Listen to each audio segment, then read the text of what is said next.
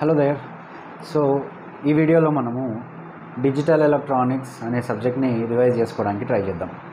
So digital electronics can be considered as a subject in which we study about this black box, right? So నా revision సిరీస్లు అన్నీ black box revision series లాగానే ఉంటాయి. So ఒక సబ్జెక్ట్ని ఒక black box లాగా కన్సిడర్ చేస్తాం. ఆ బ్లాక్ బాక్స్లో మనం ఏదైతే చేయాలనుకుంటున్నామో దానికి ఇన్పుట్లో ఏం కావాలి, అవుట్పుట్లో ఏం కావాలి, దాని చుట్టుముట్టు ఏం కావాలి, అవన్నీ కన్సిడర్ చేసుకుంటూ వెళ్తాం. So digital electronics is the study of this black box. So let us call this black box as digital electronics. So ఈ డిజిటల్ ఎలక్ట్రానిక్స్ సబ్జెక్ట్లో మనం ఏం చేస్తామనంటే, ఈ black box can be considered as a digital computer. ఇది ఒక digital computer.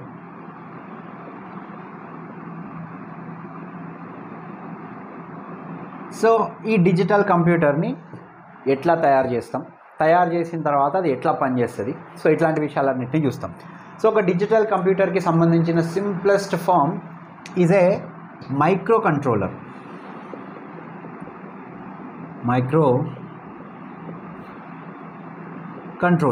Which is called as the computer on a chip, right?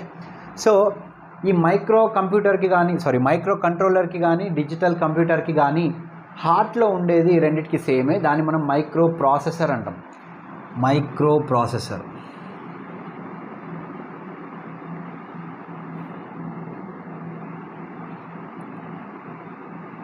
So ఈ micro processor అనేదే digital computer ఏదైతే పనులు చేస్తుంది అని మనం అనుకుంటున్నామో ఆ పనులన్నీ చేసేది ఈ మైక్రో ప్రాసెసరే. సో ఒక డిజిటల్ కంప్యూటర్ని తయారు చేయాలనుకుంటున్నాం, దాని లోపల ఉన్న బేసిక్ ఎలిమెంట్ మైక్రో ప్రాసెసర్ అనుకున్నాం. ఈ మైక్రో ప్రాసెసర్ కన్స్ట్రక్షన్ ఏదైతే ఉంటుందో it contains what are called as logic circuits. This micro processor contains logic circuits. To be specific, digital logic circuits అంటే ఒక కంప్యూటర్ తోటి మనము రెండు నంబర్లని యాడ్ చేయాలనుకోవచ్చు, లేదా ఒక కంప్యూటర్తో మనము ఒక లెటర్ రాయాలనుకోవచ్చు, ఒక స్ప్రెడ్షీట్ రెడీ చేయాలనుకోవచ్చు. సో ఇక్కడ ఏదైతే లాజికల్ పనులు జరుగుతున్నాయో, నార్మల్గా మనకు ఒక పేపర్ ఇచ్చి ఒక లెటర్ రాయంటే మనం రాస్తున్నాం. ఒక కంప్యూటర్ ఆ పని చేయాలనంటే we should feed it with some logic, right? So ఆ లాజిక్ని దానికి feed చేయాలనంటే it should be able to understand and analyse that logic. And దానికోసం మనము డిజిటల్ లాజిక్ సర్క్యూట్స్ని క్రియేట్ చేస్తాం. మన ఒక హ్యూమన్ ఏదైతే లాజిక్ ఊహిస్తాడో అదే పనిని ఒక కంప్యూటర్కి వర్క్ ట్రాన్స్ఫర్ చేయడానికి అది లాజికల్గా ఆలోచించేలాగా చేయాలి అని అంటే we should give it these logic circuits. So ఈ లాజిక్ సర్క్యూట్స్ అంటే they are the normal resistors, transistors and diodes, right? Connected in a specific configuration. So ఆ స్పెసిఫిక్ కాన్ఫిగరేషన్స్ అనేవి వేరు రకాలు ఉంటాయి. ట్రాన్సిస్టర్ లాజిక్ అని, డయోడ్ ట్రాన్సిస్టర్ లాజిక్ అని, high threshold logic అని, ఇట్లాంటి వేరు లాజిక్స్ ఉంటాయి. ఆ లాజిక్స్ని మనం ఏమంటామంటే ఐసీ లాజిక్ ఫ్యామిలీస్ అని అంటాం. Logic families. So we will be studying about these logic families, right? So digital ఎలక్ట్రానిక్స్లో వీటిని చదువుకుంటాం. So this is the overall big picture. So ఇప్పుడు మన యాక్చువల్ కోర్స్ వర్క్లో ఇప్పుడు జస్ట్ ఇది మాత్రమే చదువుకుంటామని చెప్పి వదిలేసి అయిపోదు కదా, దీనికి ఒక స్ట్రక్చర్ ఉండాలి. సో మనం ఫస్ట్ లాజిక్ ఫ్యామిలీస్ తోటి, ఐసీ లాజిక్ ఫ్యామిలీస్ తోటి లాజిక్ గేట్స్ని బిల్డ్ చేస్తాం. లాజిక్ గేట్స్ని వాడుకొని మైక్రో ప్రాసెసర్ని బిల్డ్ చేస్తాం. మైక్రో ప్రాసెసర్ని ఒక చిప్ మీద పెట్టేసి దాని ఒక మైక్రో కంట్రోలర్ లాగా, లేదంటే సింప్లెస్ట్ ఫామ్ ఆఫ్ కంప్యూటర్ లాగా వాడుకుంటాం. లేదు నాకు పెద్ద ఒక generalized purpose కావాలనుకో, micro controller is a speciality computer, దాన్ని ఒక్కొక్క పనికి ఒక్కొక్క మైక్రో కంట్రోలర్ని తయారు చేస్తాము.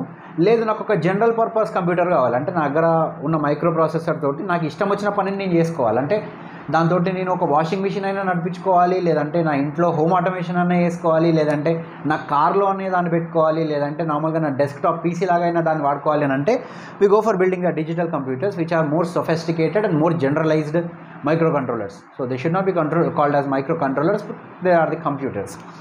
సో ఇప్పుడు ఈ డిజిటల్ లాజిక్ సర్క్యూట్స్ని మనం చదువుకోవాలి అని అంటే first we should start from somewhere, right? We should start from the basics. So దానికంటే ముందు let me talk to you about what is being done inside this digital computer. So we live first మనం ఒక కంప్యూటర్కి input ఇస్తాం. Computer మనం ఇచ్చిన ఇన్పుట్ని process చేస్తుంది. మనం input అని అంటే 1 ఇచ్చినా 2 ఇచ్చినా రెండింటిని యాడ్ చేయమని చెప్పిన కంప్యూటర్ 1 + 2 = 3 అని అవుట్పుట్ని జనరేట్ చేసింది. So we have given output and this computer will generate a output.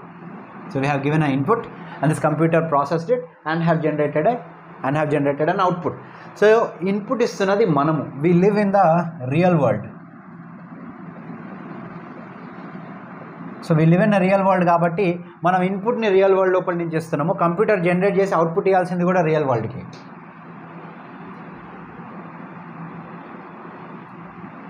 And this computer is living in the digital realm.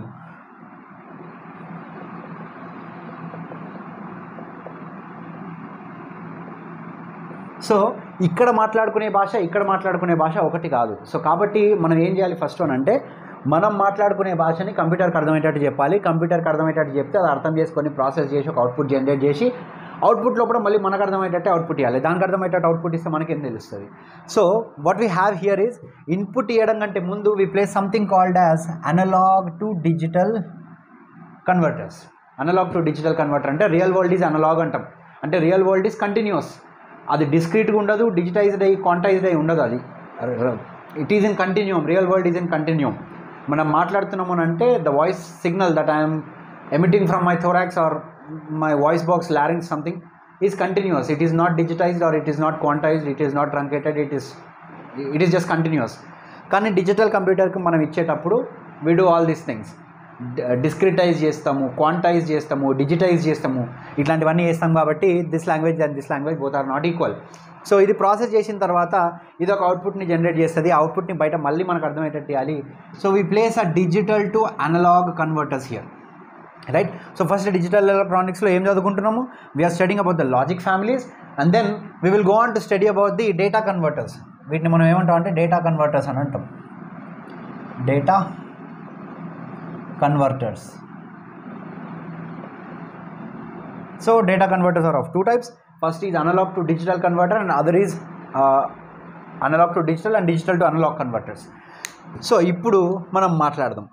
ఇప్పుడు ఓన్లీ డిజిటల్ రెల్మ్ గురించి మాట్లాడదాం. డేటా కన్వర్షన్ అయిపోయింది, ఇన్పుట్ ఇచ్చినాము, ప్రాసెస్ చేస్తుంది, అవుట్పుట్ ఇస్తున్నాం, output వస్తుంది. So ఇప్పుడు ఈ మధ్యలో ప్రాసెస్, డిజిటల్ ప్రాసెస్ ఎట్లా జరుగుతుందో చూద్దాం. So the heart of this digital computer are these logic circuits. And ఈ లాజిక్ సర్క్యూట్స్ని బిల్డ్ చేయాలి అని అంటే we take help of what are called as logic gates. Logic gates అంటే ఒక కంప్యూటర్కి హార్ట్ మైక్రో ప్రాసెసర్ని తయారు చేయాలంటే we need logic circuits. And logic సర్క్యూట్స్ని తయారు చేయాలనంటే we want logic gates. These logic gates are basically of 3 types. First are called as basic gates, second are called as special gates, and lastly we have what are called as universal gates. So basic gates lo I have a buffer gate, I have an inverter gate,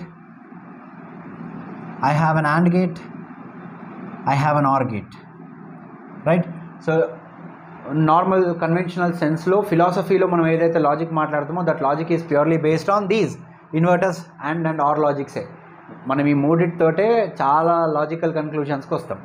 So these are the basic gates and the special gates are exclusive OR gate and exclusive NOR gate, and we have universal gates which are NAND gate and NOR gate. వీటిని universal gates అని ఎందుకంటాము అంటే పైన చెప్పిన basic gates కావచ్చు, special gates కావచ్చు, beat buffer, beat not gate, AND gate, are XR, XNOR, దేన్నైనా కూడా ఈ NAND గేట్స్ని మాత్రమే వాడి తయారు చేయొచ్చు, ఈ NOR గేట్స్ని మాత్రమే వాడి తయారు చేయొచ్చు. సో కాబట్టి ఈ లాజిక్ ఫ్యామిలీస్ని వాడుకొని మనం ఏవైతే డిజిటల్ ఐసీస్ని తయారు చేస్తామో those are built by using this logic universal gates. ఈ యూనివర్సల్ గేట్స్ తోటే మనం లాజిక్ ఫ్యామిలీస్ తోటి ఇంటిగ్రేటెడ్ సర్క్యూట్స్ని బిల్డ్ చేస్తాము. అండ్ వాటి కాంబినేషన్స్ వేరు ఈ యూనివర్సల్ NAND ఆర్ NORకి సంబంధించిన వేరు కాన్ఫిగరేషన్స్ తోటి, వేరు కాంబినేషన్స్ తోటి we can make them work as buffer, we can make them work as an inverter, we can make them work as an AND gate, we can make them work as an OR gate are XOR gate are XNOR gate, right. So this is something about the logic gates. వీటిని మాట్లాడుకున్న తర్వాత what I have said, మనము ఇప్పుడు ఈ digital circuit లోపల ఈ digital realm లోపల మనం ప్రాసెసింగ్ చేయాలి. Processing will be done on numbers, right. So మనం next we talk about the number systems, number theory లేదా నంబర్ సిస్టమ్స్. సో ఈ నంబర్ థియరీలో రియల్ వరల్డ్లో we use decimal numbers, digital రెల్మ్లో computers use binary numbers. ఇప్పుడు decimal నంబర్ని కంప్యూటర్కి ఇవ్వాలి, decimal నంబర్ని కంప్యూటర్కి binary లాంగ్వేజ్లో ఇవ్వాలి, మనం ఇన్పుట్ ఇవ్వాలి. ఇన్పుట్ ఇవ్వాలి అని అంటే స్టార్టింగ్ కేసులో ఫర్ కమ్యూనికేషన్ కోసం, అంటే రియల్ వరల్డ్ అండ్ డిజిటల్ రెల్మ్కి సంబంధించిన కమ్యూనికేషన్ కోసం at first we developed a number system that is called us octal అనే ఒక నంబర్ సిస్టమ్ని డెవలప్ చేసినాం. కాకపోతే మన ప్రాసెసింగ్ పారామీటర్స్ అండ్ కాంప్లెక్సిటీస్ పెరిగిన తర్వాత ఆక్టల్ నంబర్ సిస్టమ్ ఏదైతే ఫ్లెక్సిబిలిటీని మనకు ఇస్తుందో అది సరిపోలేదు. Then we went on to develop what is called as hexadecimal number system.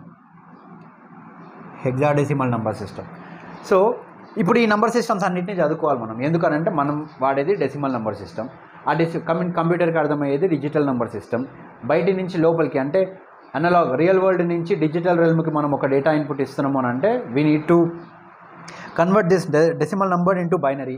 కాకపోతే డైరెక్ట్ బైనరీలో రెండే ఉంటాయి, 0 and 1. సో అట్లాంటి కంటిన్యూస్ స్ట్రింగ్స్ని మల్టిపుల్గా వేయడం మనకు కష్టమవుతుంది. కాబట్టి ఈ రెండింటికి మధ్యలో ఒక మ్యూచువల్ కమ్యూనికేషన్ లాంగ్వేజ్ని డెవలప్ చేసుకున్నాం, రైట్.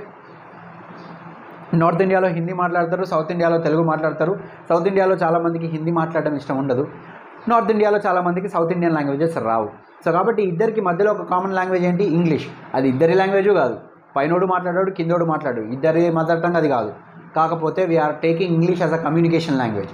ఫస్ట్ నేను మాట్లాడుతున్నానంటే I'm converting what ever I wanted to say in my mother tongue into English, and ఆ ఇంగ్లీష్ని వాడికి కమ్యూనికేట్ చేస్తే he will be interpreting that English in his mother tongue. నువ్వు ఇక్కడికి రా అంటే come here అని నేను చెప్తే వాడు కమ్ హియర్ అనేది విని ఇదా రా బోల్కే నువ్వు బులారా అని వాడు అనుకుంటాడు. So that is what this octal and hexadecimal numbers are doing. So ఇప్పుడు అన్నింటి మధ్యలో ఉన్న ఇంటర్ కన్వర్షన్స్ని కూడా మనం చదువుకోవాలి. అంటే ఒక నంబర్ సిస్టమ్ నుంచి ఇంటర్ కన్వర్షన్ని కూడా చదువుకోవాలి. అంటే ఒక బైనరీ నెంబర్ని డెసిమల్ లాగా ఎట్లా మారుస్తాం, డెసిమల్ని బైనరీ లాగా ఎట్లా మారుస్తాం, ఆక్టల్ అండ్ హెక్సాడెసిమల్ ఇంటర్మీడియరీస్ అనుకున్నాం కాబట్టి డెసిమల్ని ఆక్టల్ లాగా హెక్సాడెసిమల్ లాగా ఎట్లా మారుస్తాం, ఆక్టల్ని హెక్సాడెసిమల్ని బైనరీ లాగా ఎట్లా మారుస్తాం, బైనరీలో ఉన్న ఇన్ఫర్మేషన్ని మళ్ళీ హెక్సాడెసిమల్కి ఆక్టల్కి ఎట్లా మారుస్తాం. సో ఈ ఇంటర్ కన్వర్షన్స్ అన్నీ కూడా చదువుకోవాలి. సో ఇంటర్ కన్వర్షన్స్ మాత్రమే కాదు, ఈ నంబర్ సిస్టమ్ లోపల how do we do counting ఎట్లా చేస్తాం. డెసిమల్ నంబర్ సిస్టమ్స్లో counting starts with 1, right. Counting numbers అంటాం 1 2 3 4 5 6 7 8 9 10 11 12 13 14. ఇది మనకు ఇంట్యూషన్గా వస్తుంది, ఎందుకంటే మనకు చిన్నప్పటి నుంచి నేర్చుకున్నది అదే కాబట్టి.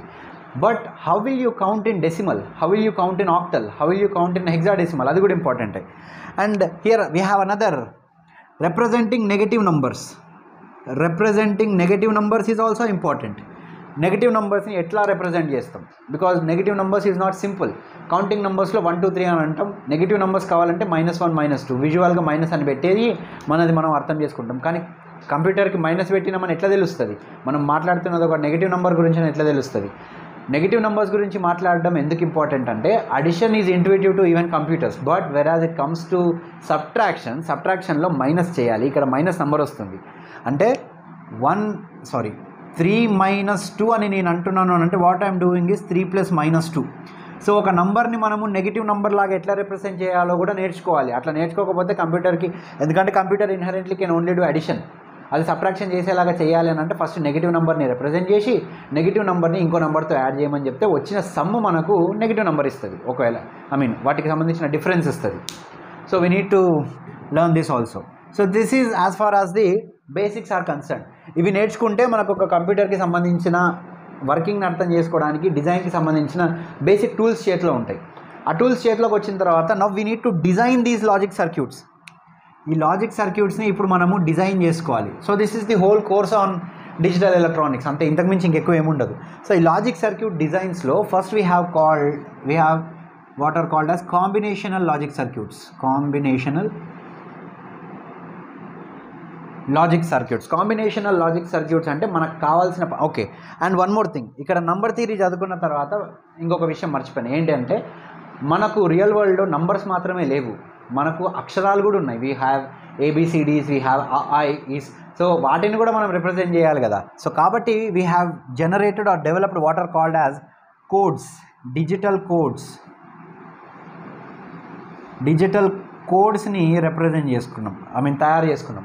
సో ఈ డిజిటల్ కోడ్స్ ఏం చేస్తాయి అని అంటే ఏబిసిడీలకు special symbols, dollar symbol, and symbol, exclamation mark ఇట్లాంటి వాటన్నింటికి కూడా ఒక కోడ్ ఇస్తుంది.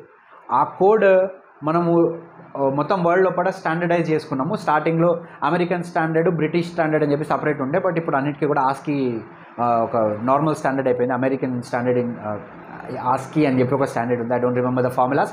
వాళ్ళు ఏం చేస్తారు అని అంటే నువ్వు ఒక కంప్యూటర్కి ఏ అనే ఇన్పుట్ ఇస్తున్నావు అని అంటే అది నువ్వు ఎక్కడ వాడినా ఆ ఏ అనే దాన్ని రిప్రజెంట్ చేయడానికి ఒకటే కోడ్ ఉంటుంది, ఒకటే డిజిటల్ కోడ్ ఉంటుంది, రైట్.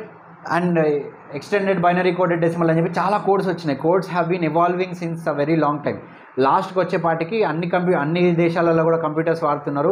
ఇంజనీర్స్ అందరూ ఒక్క దేశం నుంచి ఇంకో దేశంకి పోయి పనిచేయడం స్టార్ట్ చేస్తున్నారు. కాబట్టి ఒక దేశంలో పనిచేసినోడు ఇంకో దగ్గరికి పోయి అక్కడ ఉన్నది అర్థం కాకపోతే మొత్తం పెంట అవుతుంది అని చెప్పి ఒక స్టాండర్డైజేషన్ తీసుకొచ్చినాం మనం. ప్రపంచంలో ఎక్కడికి పోయినా ఇది మారదు, ఇది అట్లాగే ఉంటుంది అని చెప్పి ఇంటర్నేషనల్ కమ్యూనిటీ అంతా ఒక దగ్గర కూర్చొని మాట్లాడి ఇది ఫాలో అయ్యామని చెప్పి ఫిక్స్ అయ్యి అది ఫాలో అవుతున్నారు. So we will study about those digital codes. Starting evolution కూడా మనం చదువుకోవాల్సిందే, ఎందుకంటే ఎవల్యూషన్ చదువుకుంటేనే, చరిత్ర తెలిస్తేనే ఫ్యూచర్ని మనం కరెక్ట్గా ఎట్లా ముందుకు పోవాలో మనకు అర్థమవుతుంది. కాబట్టి we study about those absolute codes also. తర్వాత combinational circuits. So combinational circuits are the ones that actually does the all the logical operations of a computer. మనం కంప్యూటర్ని వాడుకొని ఫస్ట్ ఏం చేయాలనుకుంటాం? అడిషన్ చేయాలి, మల్టిప్లికేషన్ చేయాలి, సబ్ట్రాక్షన్ చేయాలి, డివిజన్ చేయాలి, ఇవన్నీ చేయాలనుకుంటాం కదా. So those are called as arithmetic operations. So we have arithmetic circuits ఉంటాయి. అండ్ తర్వాత వీ హ్యావ్ కంపేరింగ్ సర్క్యూట్స్, అంటే కంపారేటర్స్ అంటాం. సో కంపారేటర్స్ వాడుకుంటాం. కంపారేటర్స్ ఆర్ నథింగ్ బట్ 2 నంబర్లు ఇచ్చింది, రెండిట్లో ఏది పెద్దదో చెప్పు, 2 నంబర్లు ఇచ్చి రెండిట్లో ఏది చిన్నదో చెప్పు, 2 నంబర్లు ఇచ్చి 2 ఈక్వల్ ఉన్నాయా లేదా. సో ఇట్లాంటివన్నీ చేయడానికి కంపారేటర్స్ వాడతాం. సో కంపారేటర్ అనేది ఏది పెద్దది ఏది చిన్నది మాత్రమే తెలుసుకోవడానికి కాదు, ఏది పెద్దది ఏది చిన్నది అని తెలిస్తే దాంతో చాలా పనులు చేయొచ్చు. సార్టింగ్ చేయొచ్చు, అసెండింగ్ ఆర్డర్లో పెట్టచ్చు, డిసెండింగ్ ఆర్డర్లో పెట్టచ్చు, చాలా అప్లికేషన్స్ ఉంటాయి. కాబట్టి కంపారేటర్స్ని సపరేట్గా చదువుకుంటాం. Next we have what are called as multiplexers and డీమల్టీప్లెక్సర్స్.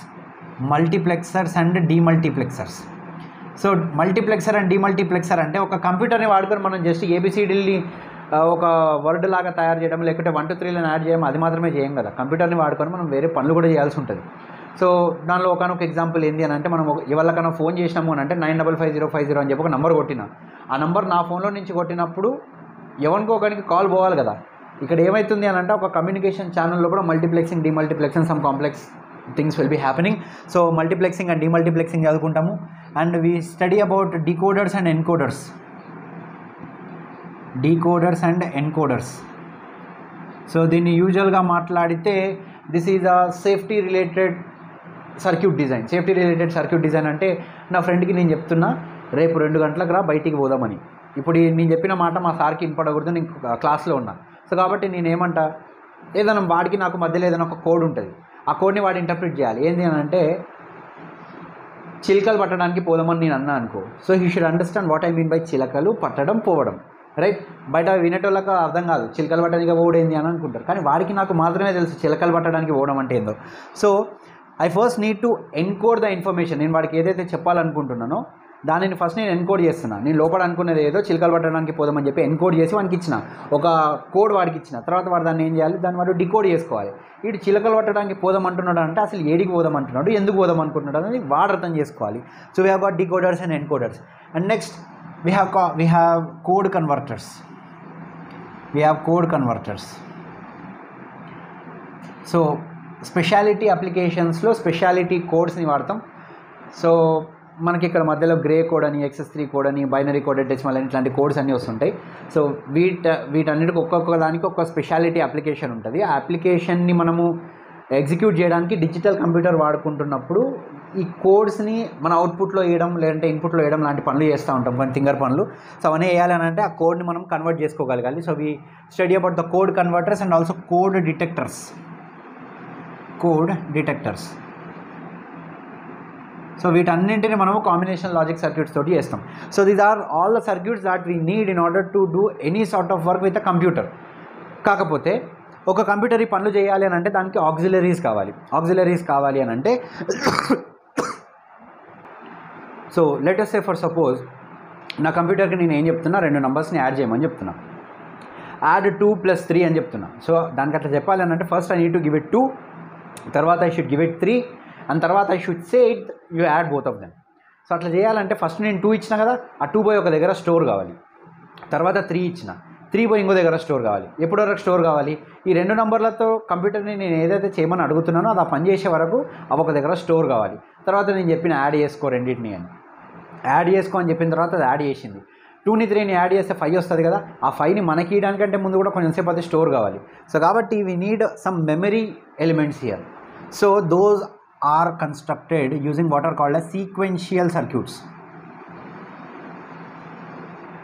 Sequential logic circuits. So ఇప్పుడు ఈ sequential logic సర్క్యూట్స్లో we basically study about first sequential logic circuits చదువుకోవడం స్టార్ట్ చేసేటప్పుడు we start by studying basic memory elements.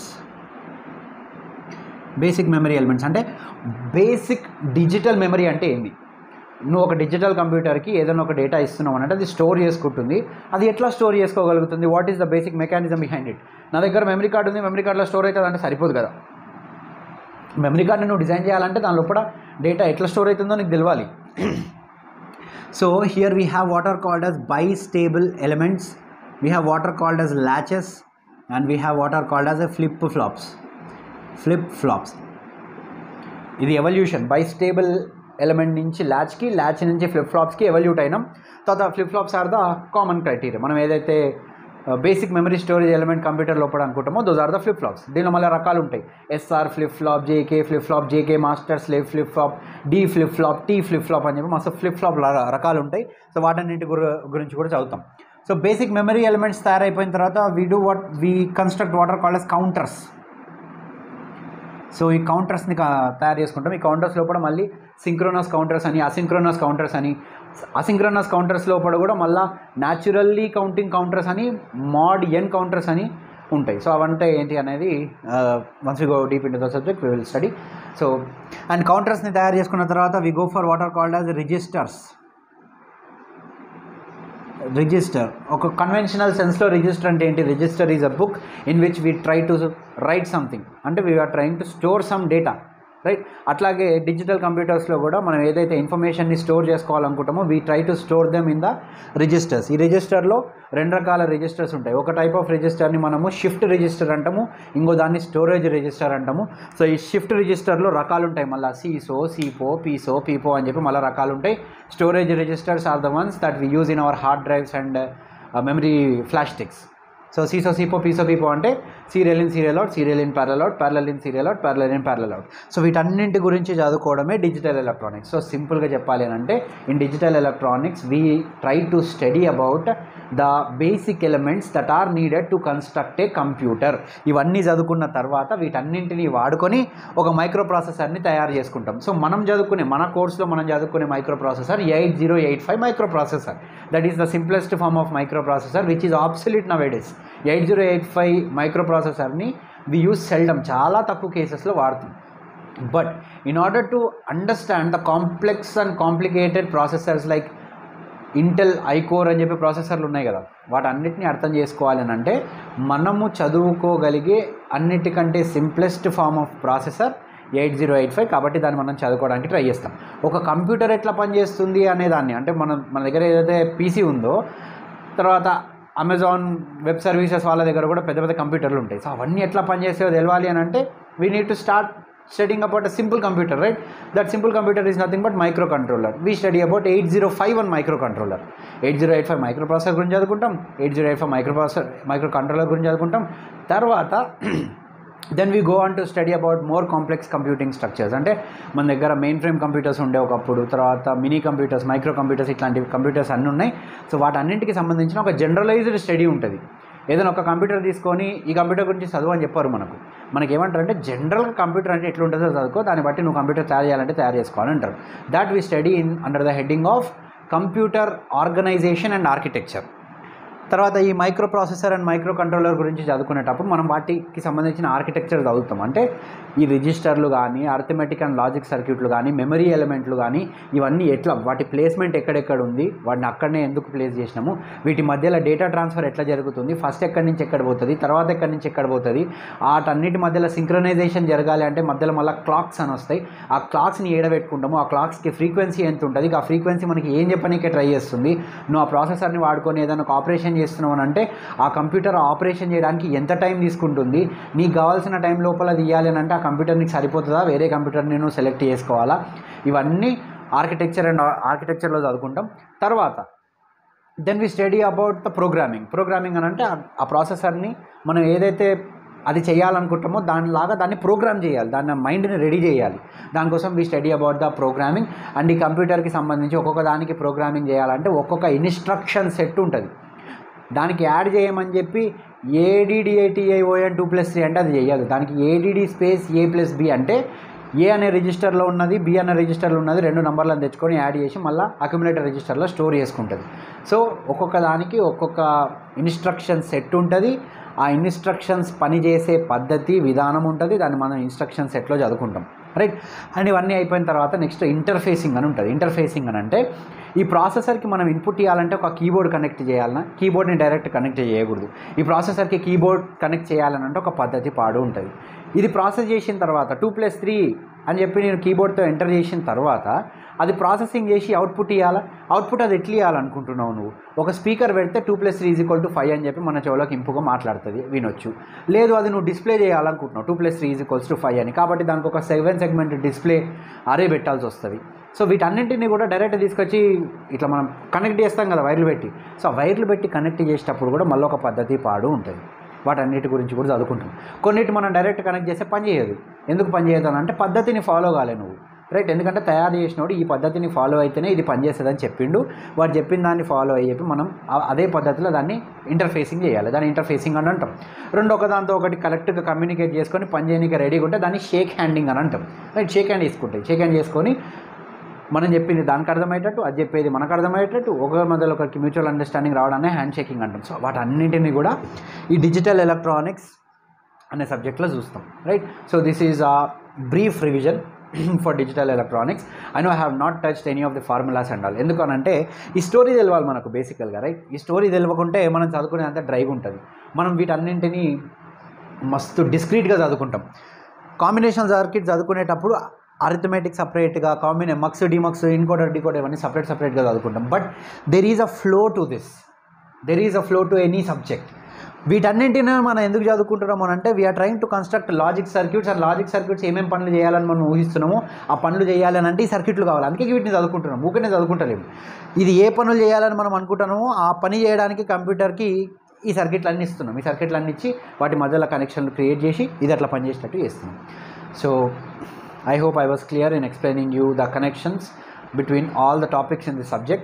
So వీటి లోపలికి మళ్ళీ వెళ్తే మళ్ళీ రకాలు ఉంటాయి. మక్స్లలో రకాలు ఉంటాయి, డిమక్స్లలో రకాలు ఉంటాయి, ఎన్కోడర్లు, డీకోడర్లు, కోడ్ కన్వర్టర్లు, వీటన్నిటిలో రకాలు ఉంటాయి. ఆ రకాలకు ఒక ప్రొసీజర్ ఉంటుంది, వాటి లోపల గుర్తుపెట్టుకోవాల్సిన ఫార్ములాస్ ఉంటాయి. వాటన్నిటిని ఒకదాని వెనకాల ఒకటి చూసే ప్రయత్నం చేద్దాం.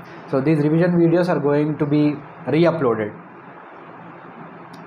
మీరు ఏదైనా ఎగ్జామ్కి సంబంధించిన నోటిఫికేషన్ వచ్చి దానికి ప్రిపేర్ అవుతుంటే these videos will be uploaded on a continual and timely basis. ఎందుకంటే this will zag your memory. మనం ఫార్ములాస్ని ఎంత గుర్తుపెట్టుకున్నా, ఏం గుర్తుపెట్టుకున్నా, సబ్జెక్ట్కి సంబంధించిన బిగ్గర్ పిక్చర్ లేకపోతే, గుర్తుపెట్టుకోవాల్సిన విషయాల కంటెంట్ ఎక్కువైపోయి ఒక లీనియర్ ఆర్డర్ లేకపోతే అన్నింటినీ మర్చిపోతాము. So I believe this type of revision is important. మనం జస్ట్ ఫార్ములా రివిజన్ మాత్రమే చేస్తే సరిపోదు, కాన్సెప్ట్ రివిజన్ చేస్తే మాత్రమే సరిపోదు, బిగ్ పిక్చర్ రివిజన్ కూడా మనకు చాలా అవసరం. So this was a ½ an hour video. దీన్ని మీరు 2x స్పీడ్లో చూసిరు అని అంటే it will be completed in 15 minutes. ఒకవేళ దీన్ని మీరు 3x స్పీడ్లో చూసిరు అని అంటే it will be completed in 10 minutes. 3xలో చూస్తే 7 నిమిషాలనే అయిపోతుంది. సో కాబట్టి ఇది రివిజనే కాబట్టి మీరు ఎంత x స్పీడ్లో చూసినా, నేను మాట్లాడేది తెలుగే కాబట్టి కొంచెం స్పీడ్ అయినా పర్లేదు, అర్థం చేసుకునే వాళ్ళు 3 and 4x స్పీడ్లో కూడా అర్థం చేసుకోగలుగుతారు, right. So this video ends here. Thank you.